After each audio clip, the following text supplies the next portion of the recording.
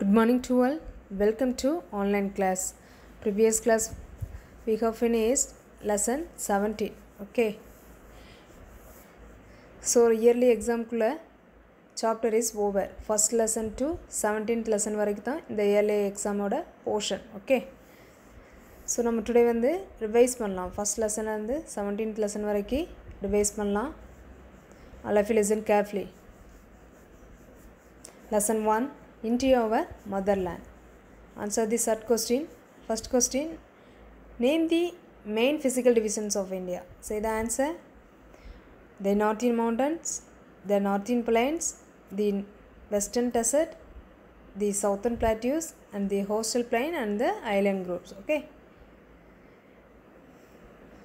Second question, name the countries which are larger in area than India. Okay, this question is very important. Okay, answer, the 6 countries larger than India are China, Russia, Canada, the USA, Brazil and Australia. Okay, third question, what is the basis for the divisions of India into states?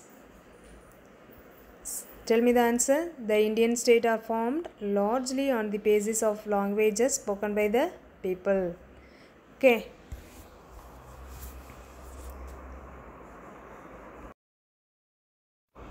Okay, next, Roman letter 2, answer the big question.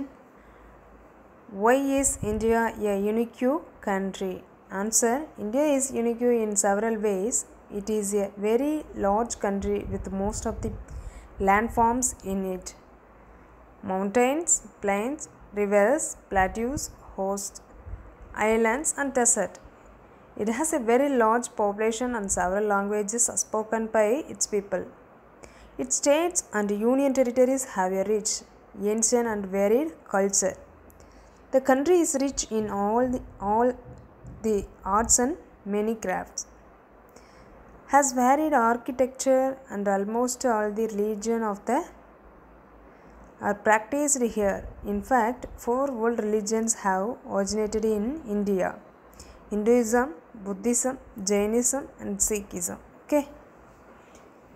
Okay, first chapter la 3 short answer, 1 long answer. Okay va. Second question nalla padichukonga. Good morning students. Chapter 18, our environment. Today நம்ம பார்க்குறது சுற்றுச்சூழல் பற்றி நம்ம வந்து பார்க்க போகிறோம். Book page number 100 and 101. Environment டே வந்து எப்போ வந்து செலிப்ரேட் பண்ணப்படுதுன்னா June 5 தான். எப்போதுமே ஒவ்வொரு இயரும் வந்து பார்த்தோம் அப்படின்னா June 5 வந்து என்விரான்மெண்ட் டேவாக வந்து செலிப்ரேட் பண்ணப்படுது. என்விரான்மெண்ட் பார்த்தோம் அப்படின்னா இதில் வந்து லிவிங் திங்ஸ், நான் லிவிங் திங்ஸ், அதாவது உயிருள்ள மற்றும் உயிரற்றது. அதே போல் வந்து natural environment, man-made environment. Natural environment பார்த்தோம் அப்படின்னா இயற்கையாகவே வந்து உருவாக்கப்பட்டது. மேன்மேட்னா மனிதர்களால் உருவாக்கப்பட்டது. இப்போ வந்து இயற்கையாக பார்த்தோம் அப்படின்னா ட்ரீஸு, லேண்டு, மவுண்டென்ஸு, ரிவர்ஸ் இதெல்லாம் பார்த்தோம் அப்படின்னா இது வந்து இயற்கையாகவே உருவாக்கப்பட்டது. இப்போ வந்து மேன்மேட் பார்த்தோம் அப்படின்னா பீப்புள்ஸ், அதாவது பில்டிங்ஸ், ரயில்வே கேட், டேம்ஸ் இதெல்லாம் பார்த்தோம் அப்படின்னா பிரிட்ஜு இதெல்லாம் பார்த்தோம் அப்படின்னா மனிதரால் உருவாக்கப்பட்ட என்விரான்மெண்ட். ஓகே ஸ்டூடெண்ட்ஸ், நம்ம இப்போ வந்து பார்த்தோம் அப்படின்னா நம்ம வாழ்கிற உலகத்தில் பார்த்தோம் அப்படின்னா இது வந்து வெவ்வேறு விஷயங்களால் வந்து நிறைந்தது. இதில் வந்து லிவிங் திங்ஸ் மட்டும் அல்லது நான் லிவிங் திங்ஸ் மட்டும் தான் இருக்குது அப்படின்னு சொல்ல முடியாது. நான் வந்து ஃபுல்லாமே இது உயிருள்ளது, உயிரற்றது எல்லாமே பார்த்தோம் அப்படின்னா நாம் வாழ்கிற உலகத்தில் வந்து எல்லாமே வந்து இருக்குது. இதில் பார்த்தோம் வந்து இது வந்து இயற்கையாகவும் இருக்கலாம் அல்லது மனிதரால் உருவாக்கப்பட்டதாகவும் இருக்கலாம். இப்போ வந்து நேச்சுரல் சேஞ்சஸ் பார்த்தோம் அப்படின்னா அதாவது பூகம்பங்கள், சுனாமி, எரிமலை வெடிப்பு, இது அதாவது இந்த சுற்றுச்சூழலில் ஏற்படும் மாற்றங்கள் வந்து இயற்கை மாற்றங்களை நம்ம வந்து சொல்லலாம்.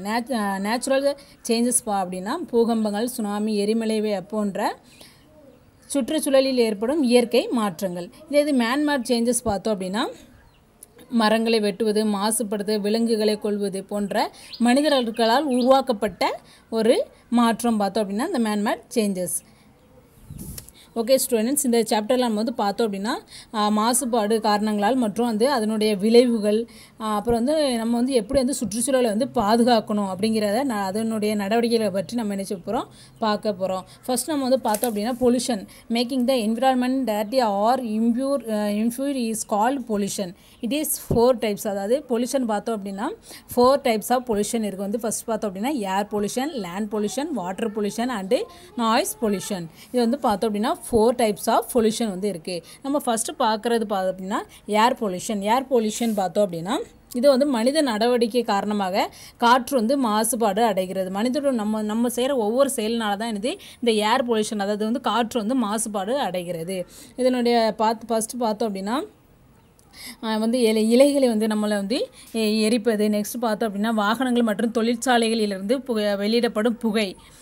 நெக்ஸ்ட் வந்து பார்த்தோம்னா காட்டு தீ விபத்தினால் ஏற்படக்கூடிய அதனுடைய புகை தாக்கத்தினாலும், அப்புறம் வந்து பட்டாசு நம்ம வெடிக்கிறதுனாலும் பார்த்தோம் அப்படின்னா இந்த ஏர் பொல்யூஷன், அதாவது காற்று வந்து மாசுபாடு அடைகிறது. அதாவது தீயிலிருந்து வரக்கூடிய புகையினால் என்ன பண்ணுது, காற்று மாசுபாடு அடைகிறது. இப்படி காற்று மாசுபாடு அடைவதனால என்னென்ன விளைவுகள் வந்து நமக்கு ஏற்படுது அப்படின்னு பார்த்தோம் அப்படின்னா ஆஸ்துமா, மூச்சுத்திணறல் போன்ற பிரச்சனைகள் வந்து ஏற்படுது. இது நமக்கு மட்டும் பிரச்சனை இல்லாமல் அனிமல்ஸுக்கும் பார்த்தோம் அப்படின்னா பாதிப்புகளை வந்து இது வந்து ஏற்படுத்துகிறது. நம்ம பண்ணுற இந்த புகை வெளியீடுனால வந்து என்ன பண்ணுது, இந்த காற்று வந்து மாசுபாடு அடைவதன் மூலம் நம்மளுக்கு வந்து இந்த மாதிரியான எஃபெக்ட்ஸ் வந்து நம்மளுடைய உடலில் வந்து பார்த்தோம் அப்படின்னா தீங்குகளை வந்து விளைவிக்கக்கூடியதாக வந்து இருக்குது. நெக்ஸ்ட் பார்த்தோம் அப்படின்னா வாட்டர் பொல்யூஷன். வாட்டர் பொல்யூஷனா நீர் மாசுபாடு. நம்மளுடைய அலட்சியத்தினால பார்த்தோம் அப்படின்னா நீர் மாசுபாடு அடைகிறது. இதற்கான முக்கிய காரணம் பார்த்தோம் அப்படின்னா எண்ணெய் டேங்கர்களிலிருந்து எண்ணெய் வந்து கொட்டுவது. அதாவது ஒரு இடத்துல இருந்து கடல் மூலம் மூலமாக வந்து ஒரு இடத்துல இருந்து இன்னொரு இடத்துக்கு எண்ணெயெல்லாம் கொண்டு போவாங்க. இப்படி கொண்டு போகிறது மூலம் வந்து அது வந்து என்ன லீக் ஆகிறது மூலம் வந்து பார்த்தோம் அப்படின்னா சீஸில் வந்து அதாவது அந்த தண்ணியில் வந்து இந்த எண்ணெய் டேங்கர்ஸ் மூலம் வந்து எண்ணெய்கள் வந்து கொட்டப்படுகிறது. நெக்ஸ்ட் பார்த்தோம் அப்படின்னா வீடுகள் மற்றும் அதாவது தொழிற்சாலைகளிலிருந்து கழிவுகளை ஆறுகள் மற்றும் கடல்கள் போன்றவற்றிலிருந்து வீசுதல். நெக்ஸ்ட் பார்த்தோம் அப்படின்னா ஆறுகள், குளங்கள் மற்றும் ஆறுகளில் வந்து நம்ம என்ன செய்வோம், துணிகளை வந்து போடுறது. ஆறுகள் அல்லது குளங்களில் விலங்குகளை குளிக்க வைப்பது. இதன் மூலம் பார்த்தோம் அப்படின்னா வாட்டர் வந்து அதாவது நீர் வந்து மாசுபாடு அடைகிறது. இந்த நீர் மாசுபாடு மூலம் நம்மளுக்கு வந்து என்னென்ன விளைவுகள் ஏற்படுது பார்த்தோம் அப்படின்னா இந்த சுத்தமற்ற நீரை நம்ம குடிப்பதனால் பல நோய்கள் வந்து நம்மளுக்கு வந்து ஏற்படுது. நெக்ஸ்ட் பார்த்தோம் அப்படின்னா அதாவது நீர்களில் வாழக்கூடிய விலங்குகளின் மரணத்திலிருந்து அதில் வந்து வாட்டர் வந்து என்ன செய்யுது, மாசுபாடு அடைகிறது. இதன் மூலம் இந்த வாட்டர் நம்ம வந்து குடிக்கிறதுனால நம்மளுக்கு வந்து நிறைய ப்ராப்ளம்ஸ்லாம் நம்மளுடைய ஹெல்த்தில் வந்து நம்மளுடைய உடலில் வந்து ஏற்பட வந்து வாய்ப்புகள் உள்ளது.